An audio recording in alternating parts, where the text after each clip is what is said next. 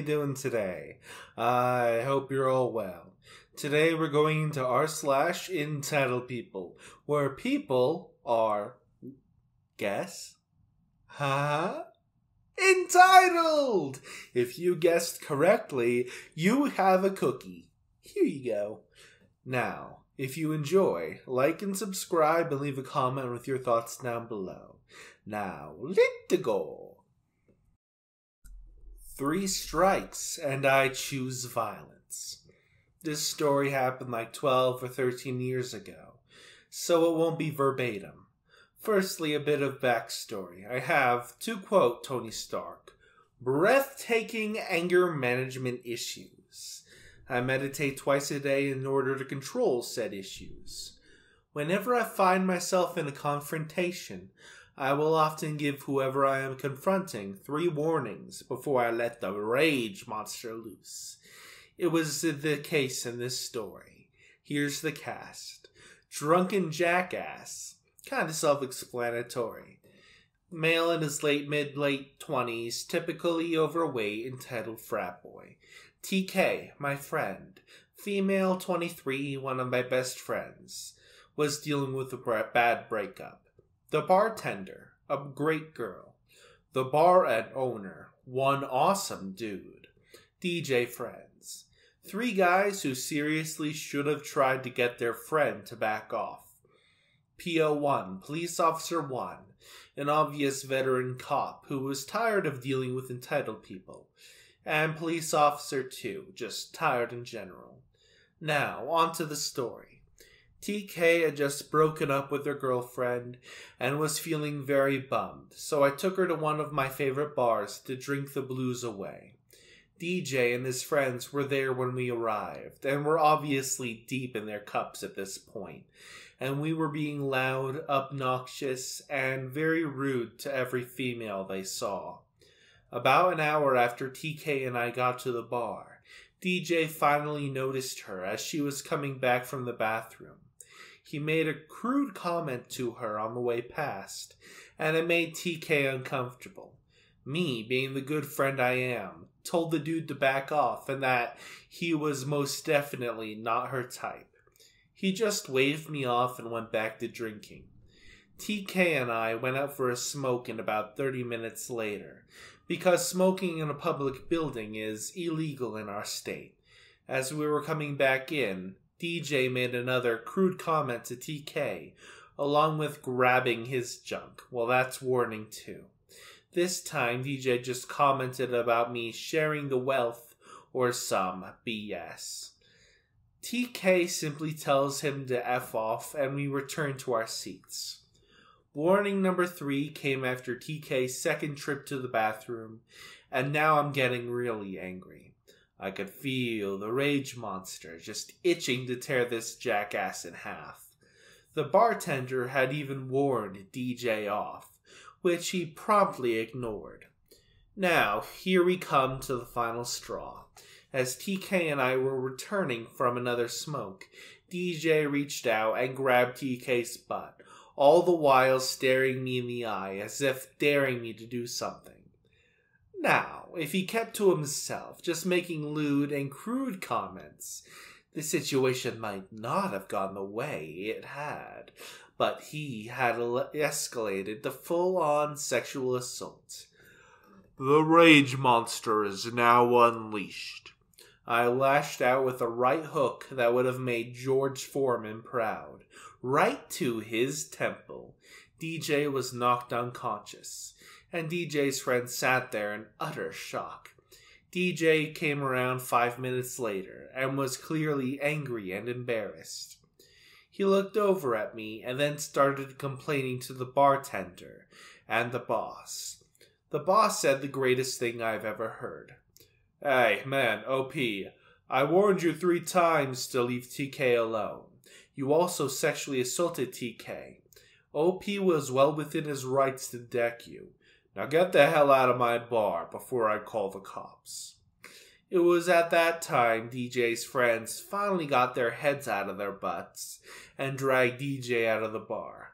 Now, this is where you would probably think most stories like this would end, right?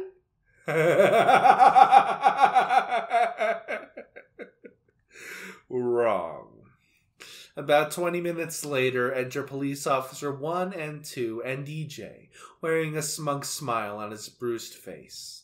Police Officer 1 asked me to step outside, so that he could get my side of the story, which I gladly gave him. Police Officer 2 talked to TK, bartender, and BO, as well as checking the CCTV.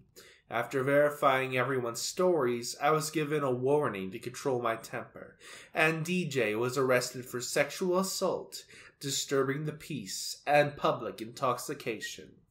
Moral of the story: play dumbass games, win dumbass prizes. Also, be careful who you piss off, because you never know who has rage issues. Good job, OP. You're done good. Now, on to the next story. You watch anime, so babysit my Peeping-Tom kid. The Bad Neighbor Chronicles. This happened a few years ago, but to this day, hubby and I still share the stories of the two terrible women that haunted the complex, where we rented our first real apartment. This is a story from the Tish saga. We met our upstairs neighbor, a mother whom we'll call Tish, and her 12-year-old son, who we'll call Jay. The very next day we moved in, it was raining. It was odd to find the pair standing at the foot of the staircase that led up to their apartment, which was directly above ours. Tish told us that Jay wanted to ask us a question. Jay pointed to the clothes basket in hubby's hands, which held our PlayStation and Switch. He told us in the sweetest, most polite voice that he'd been watching us unload our truck, and he had seen the consoles, and he asked if he could borrow one of them. Hubby was still, and is, understandably super protective of his things, and even if my Switch wasn't brand spanking new at the time, there was no way I was going to loan a stranger of any age a $400 console, so we gently declined. And Tish quickly scolded Jay, as if she hadn't known what he had intended to ask us. But Jay didn't seem fazed by the rejection. Instead, he smiled sweetly and told us he'd run upstairs to get something to trade us for a console. Tish, apparently oblivious to her fury from just seconds before, smiled like this was a great idea. But because it was raining, Jay slipped on the stairs to their apartment and grazed his leg. What preceded was only what can be best described as a monolith-shattering screams of the elder blood. Hubby nearly dropped the clothes basket in his rush to help the kid, but Tish pushed hubby aside, grabbed Jay by the arm, and dragged him upstairs, shouting at Jay for being so rude. Hubby and I were speechless, but neither of us would say what we really thought. Go get that deposit back from the landlord now. Anyway, Jay didn't bug us about borrowing a console again, but over the next few weeks we noticed he was always hanging around outside our apartment. When we got home from work, he'd be sitting on our porch or in our lounge chairs. Sometimes he'd be playing in the grassy area that was technically our lawn, since we do have to care for it. One day when we came home, we caught him peeking through our kitchen window. When hubby confronted Jay, Jay smiled sweetly and said that he just wanted to know where the delicious aromas came from. Tish never cooked, so we liked the smell of our apartment. Frick, right in the coke row. It was hard to be stern with Jay. He was obviously invading our privacy, but he was also so sweet and well-mannered. It was actually a wonder he was issued from Tish's womb. Over the weeks, she'd proven to be quite selfish and negligent. Half the time, Jay was playing in our grass because she wasn't home and had told him to go play outside, so he didn't mess up the apartment. But that was always during the day. However, our property was secure. Would I do what Tish did? Never. But since Jay was 12 years old and the neighbors were all very trustworthy, we didn't call social services. Late one night, hubby and I were getting cozy in our living room. Real cozy. We were watching a naughty movie. We'd been having some wine and a nibble of a special cookie. We knew that even though we had blackout curtains, we were running the risk of being heard by the neighbors on either side and above, so we kept things quiet.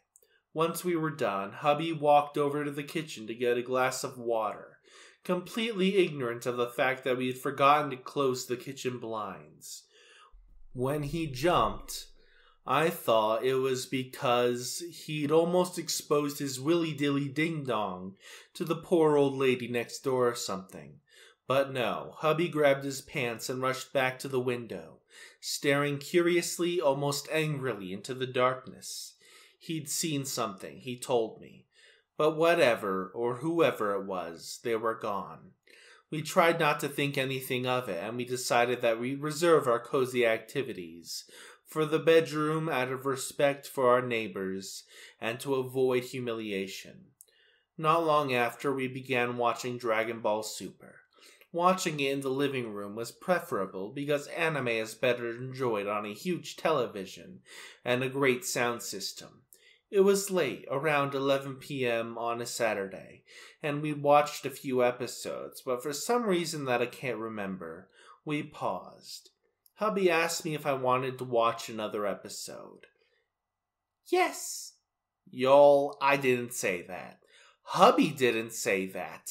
The answer came from the window right above our heads. Hubby leapt from the soda and threw open the front door.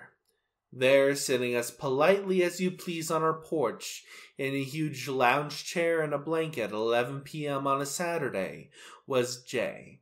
He had pulled one of our lounge chairs up to the window and had been watching TV with us through the crack in the curtain we'd left to catch some breeze. He stared at hubby happily, happier than Tom Cruise proclaiming his love for Katie Holmes on Oprah. Well, he was until hubby picked up a rock and threw it at him. Okay, it was creepy for the kid to have peeking into our living room from the window at 11 p.m.? Of course. Was it cool to throw rocks at him? Hubby and I disagreed. Being a teacher, I couldn't rationalize that level of retaliation against a child, no matter if he were Thin Man from Charlie's Angels level creepy.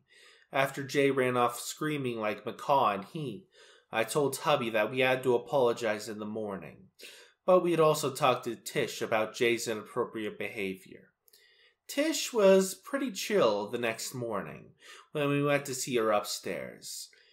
She even laughed when hubby told her about throwing the rock, which I found super weird. Tish just shook her head and told us that Jay thinks we're the coolest. Maybe, she said, we should just invite Jay in next time. Next time? Wouldn't it be weird? Like, freaking red flag behavior for two grown adults to invite a 12-year-old into their apartment at 11 p.m.? Tish laughed. No, she knows we're not that kind of people.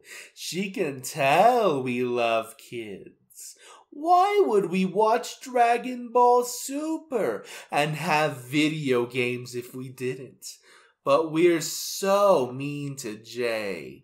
Every day, Tish sends him down to play with us, and we ignore him. It's so cold. How could we let a child run around, knowing he's all alone? Bitch, you're his mother. You leave Jay all alone in the first place. Oh, we're so out of touch. We have no idea what it's like being a single mother. All she wants is a few hours on the weekend to enjoy herself. Jay wouldn't be scaring us if we just let him into our apartment when she goes out with her friends. We have video games and we watch anime. Hubby lost it. He told Tish what he really thought about her and her weird kid. He told Tish to hire a babysitter, or he'd personally call our landlord and report her. Tish sucked her teeth and slammed the door in our face. But before she could slam the main door, she told us that, moving forward, we needed to make sure our curtains were closed if we were going to walk around our apartment naked. And then she looked down at hubby's jewel area and laughed. What the frickerdoodles? I have no words. Oh my god. Why? Anyway, here's the last story for today. We're ending this on a lighter note. My dog is a Karen. Complaints abound. Our old dog is trying to change the rules to Mom bringing her a banana treat every morning. So far, Mom has resisted the idea with a sing-song chant, "Banana," to entice her dog downstairs. I read the story to Ginger last week, and sounding like Mark Twain, she Karen groans. Lies and damn lies. So this week I offered to express her many complaints in her Karen voice. Dad gossips about me from his twisted point of views. His falsehoods cover inaccuracies to outright untruths. However, his unfairness accelerated to a new level in treatment of me, the ever-faithful family protector, comforter, and head of the house. Let me spread the truth regarding his deceiving role in the house. The other day, this tyrant of a man screams uncontrollably at me to get my fat, furry butt out of the kitchen. This is from a man who's one donut shy of playing the Stay-Puffed Marshmallow Boy. And here I am serving the family for 10 years at the same weight when I was a spry young puppy, and he has the nerve to call me fat. During last week's windstorm, the neighbor releases a box to attack us. The box creeps suddenly and incrementally towards our house. At times it flies high into the air in preparation for a frontal assault against the house. My first response is to let out a warning yelp to caution my family in the house. Then I start my strategic scary howls to keep the hideous instrument of destruction away from our yard. Dad, in his infinite gullibility, comes out and laughs at my protective baying. "It's a little box. Why are you carrying on like that?" as he grabs my leash and leads me back into the house. He doesn't understand the power of devastation the box of that magnitude has in tearing down our house. As spring brings more sunshine, Mom opens the blinds on the bedroom window. This allows me to survey the neighborhood with an elevated view to spot danger and potential crisis affecting my family. The two shady dogs down the street pretending to play when they're really planning our demise are my main point of concern. Occasionally, when their plans of torture become quite troubling, I will politely remind the people of my house of their threat by giving a cultured bark. Dad yells at me to stop and then closes the blinds and maneuvers the louvers to eliminate my sightline to the peril. He has no respect for my position in the house. This is from the point of view of the dog, by the way, people. This story is from the point of view of the dog. And with that high note out of the way, that's the end of today's video. Remember to click the like button, click the subscribe button. If you've already clicked the subscribe button, maybe hit the notification bell so you can hear when my next video is out. And please leave a comment for the algorithm. I will see you all next time.